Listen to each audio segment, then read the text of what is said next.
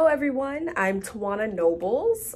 I'm the president and CEO of the Tacoma Urban League and a state senator in Washington State. And I'm so excited today to read to you The Day You Begin by Jacqueline Woodson. Let's jump into it.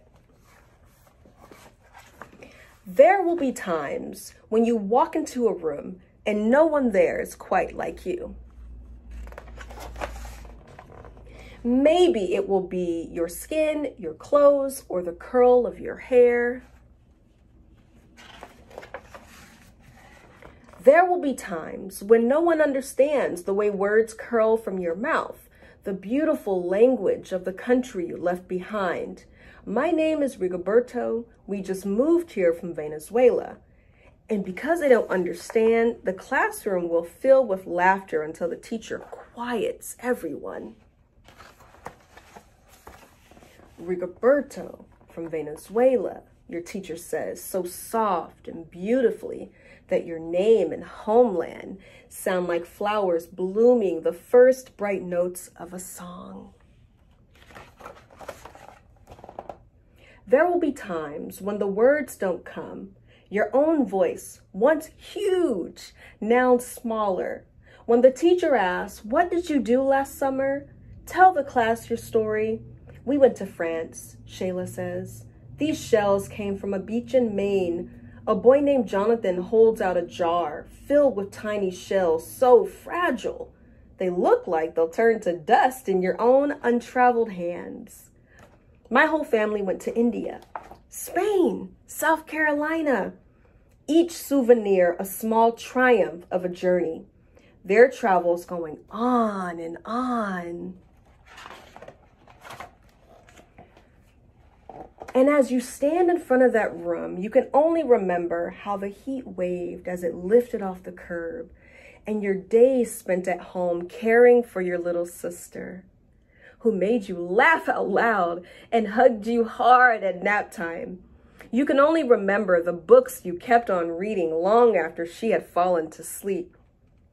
And in that room, where no one else is quite like you, you'll look down at your own empty hands and wonder, what good is this? When other students were flying and sailing and going somewhere. There will be times when the lunch your mother packed for you is too strange or too unfamiliar for others to love as you do. When even your friend Naja will wrinkle her nose and say, "What's in there anyway?"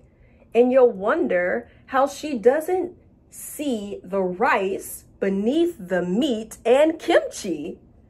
You'll wonder, why doesn't she remember that rice is the most popular food in the world? There will be times when the climbing bars are too high, the run is too fast and far, the game isn't one you can ever really play. I don't want him on our team. You can watch. Maybe you can have a turn later.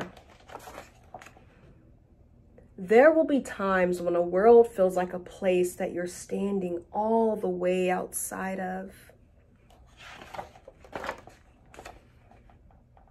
And all that stands beside you is your own brave self, steady as steel and ready even though you don't yet know what you're ready for.